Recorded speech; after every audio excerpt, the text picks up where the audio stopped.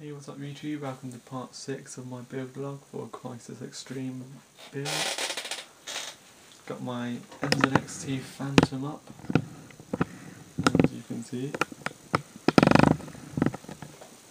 That means I've got everything on my board, which I'm going to just go show you now. I'm going to just give you a nice quick walkthrough.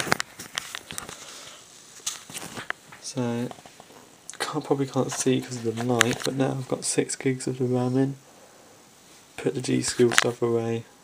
Got so carried away thinking, oh yeah, 12 gigs of RAM.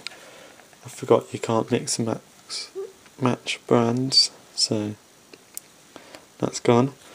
Got 2 fans on my Mega Hammers, and I've got the passive heatsink system in, and obviously my i7 920. Don't know how much of that you can see.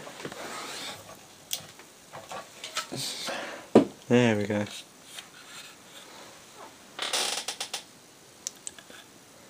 Trusty desk lamp there, that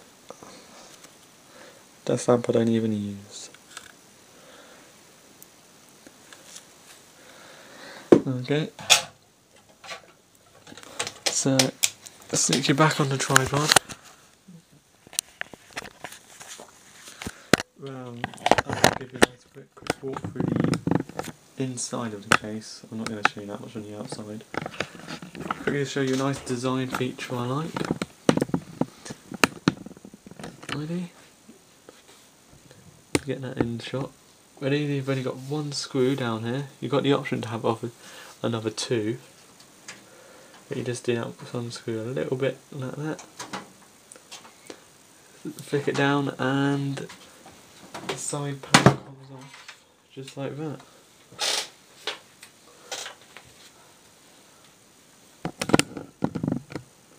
Okay, on the side panel you are meant to have 2 fans here, but I've only got the 1. That's what I wanted.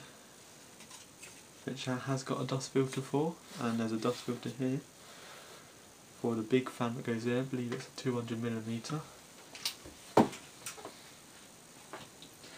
But I believe that must be optional, but I'm going to cut a window in it or get a window side panel when it comes out, so it's not really that vital.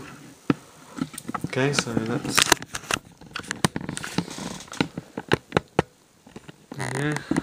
lower you a bit. Alright. So now I'm just going to give you a quick walkthrough on the case.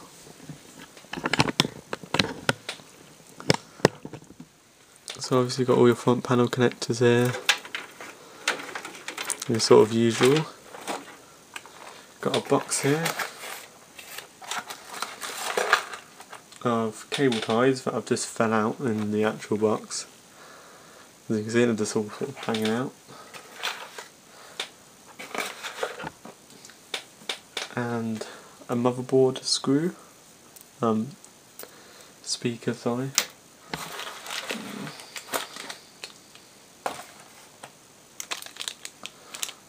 Needs this thing, whatever that is.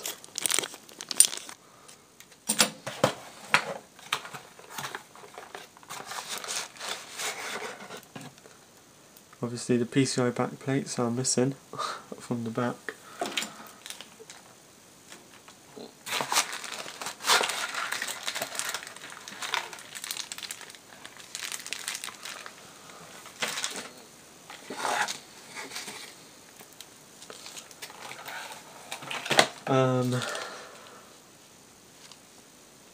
A load of different screws here. Actually like a whole bag of different types of screws. Some of them are labelled with their sizes. So that's what's in the accessories box.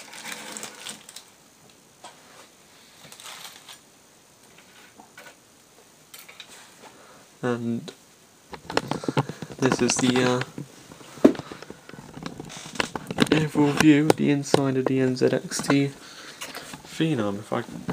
It is full tower, so it's quite hard to get it all in one shot, to be honest. But that's about the best I can do. So there you have it. Got all your little rubber grommets like there and stuff. For cables, HD bays. Also got an optional one here to go in for like SSDs and stuff, but I'm not going to have that in. Or I might do, see how I feel. Okay, so that's the end of part 6. I'll get it all installed in the case and I'll show you how it is.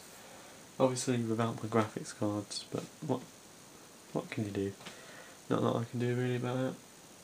But thanks for watching and goodbye, and stay tuned for part 7, and remember, subscribe.